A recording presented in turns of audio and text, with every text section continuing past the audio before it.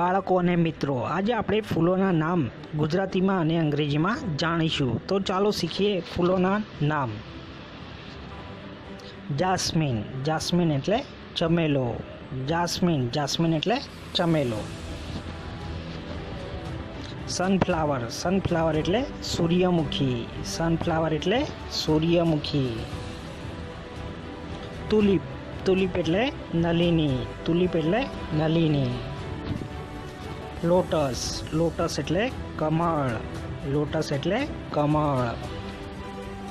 Rose. Rose એટલે ગુલાબ. Rose એટલે ગુલાબ. Hibiscus એટલે ગુલમોહર. હિબિસ્કસ એટલે ગુલમોહર. ક્રિસેન્થેમમ એટલે ગલગોટો. ક્રિસેન્થેમમ એટલે ગલગોટો. તો બાળકો, તમને ખ્યાલ આવી ગયો હશે કે ફૂલોના નામ શું કહેવાય છે.